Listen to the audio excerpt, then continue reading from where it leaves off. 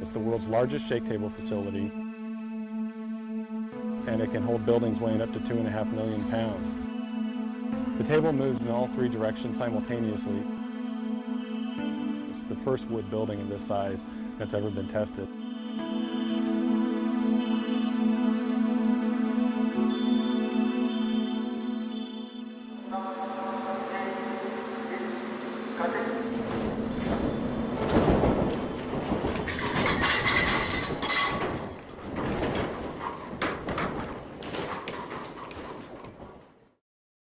The entire project is called the Niecewood Capstone Test, a project funded by the National Science Foundation. The project is led by Colorado State University, and Simpson was a close technical collaborator. The popularity of mid-rise wood frame construction has soared in urban areas, and so there's not a lot of information on how to design those types of structures.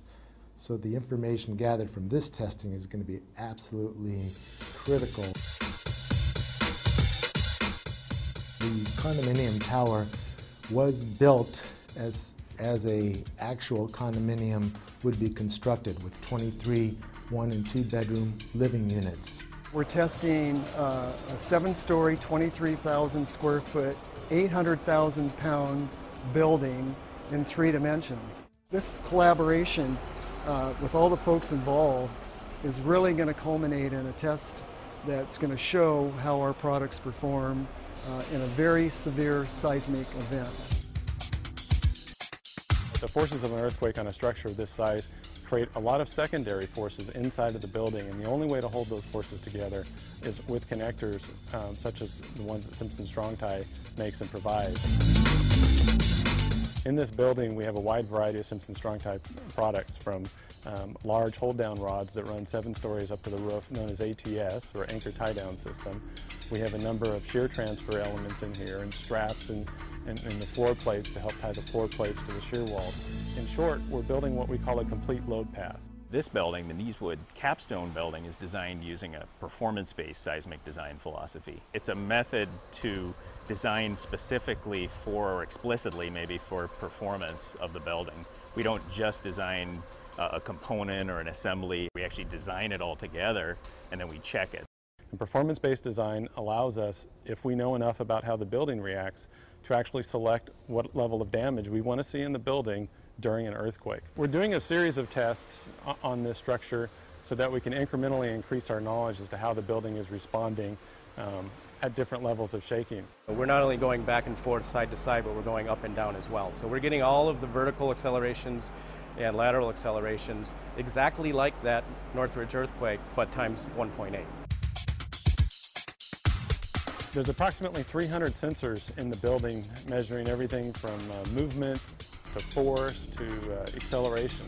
Once that data and information is gathered, then it can be used to develop new design procedures and new construction methods. So we're able to take what the engineers have modeled, compare it to how the building actually performed, and that's going to give us a lot of great data for years and years to come. What we're really doing here is we're demonstrating that you can build a 6-story or even a 7-story possibly wood structure in a high seismic zone and have it perform how you want. It's safe, it's cost effective, and frankly they're very little damage. Really, for 5% or less in your construction material costs in the beginning of the building, you can not only save the occupants of the building, but you can also save the structure. This test will change the way light frame wood is designed over the next 10 years.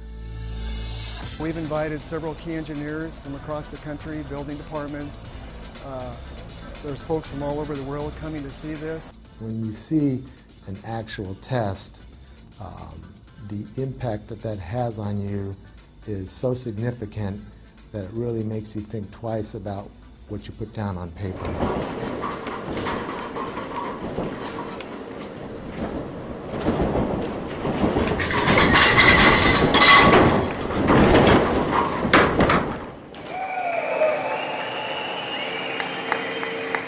Everything in it worked.